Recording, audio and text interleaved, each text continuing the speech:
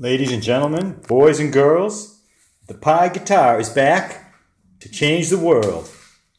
Here we have the main PyGuitar analog switchboard.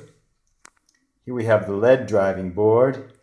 Here we have some auxiliary boards and the hardware debouncing board. And here we have a big power supply which we're going to turn on. And nothing will happen because it's just turned on. And then we're going to connect it to the PC where we have our emulator, HMI emulator available. And now we're going to start up the emulator and see what happens. Okay, let's go back. Okay, here we are. We're at the Processing Python interface. And it all fails. Error opening. Oh, there we go. It had a hard. The ACM0 port was not available. And here we have all the LEDs, just like in the emulator. Isn't that unbelievable? Now watch what happens as I change the settings with the emulator. It corresponds. It's unbelievable, is it not? It's just unbelievable. It all works. See that? How those LEDs change? Same here. We're in tracking mode. See that? Let's go out of tracking mode. And we'll go in absolute value mode. See how clicking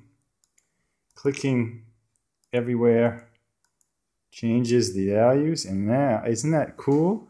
It's just absolutely unbelievable. It's beyond unbelievable. It is truly unbelievable. Okay, those things are not connected yet, but here we have the tone range. So let's look at tone range. That's down here. What happens if we take it to 0? There we go. Tone range is 0. Tone range is 1. Tone range is 2.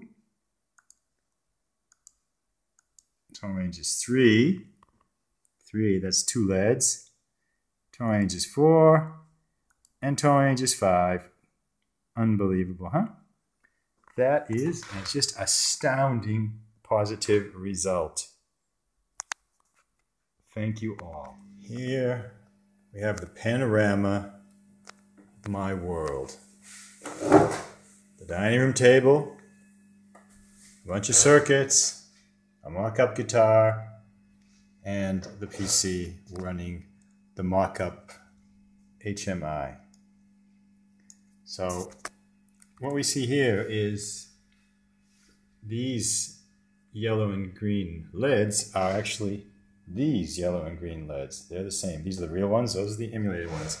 And this here, if it would focus, is the configuration that's actually set up. So we have A and B in series and C and D in series, and those in parallel. And we have full volume and full tone on everywhere, and full tone range. If we reduce the tone range, we get a slightly different tone. We can play with the trackball, and we find out that when we're at full volume, there's a problem. There's some kind of buzzing sound. I don't know exactly why. We can turn the tone down here. We're in absolute mode. Turn the tone all the way down on everyone using absolute mode, and we should get a much more muffled sound.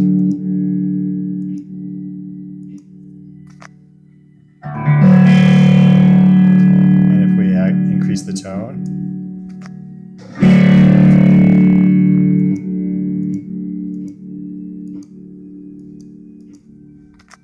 a different sound. So we have quite a few sounds, and that was just a quick example of how the whole thing works. And it's pretty good. Pretty good. There's a little bit of noise, but it's pretty good. Thanks.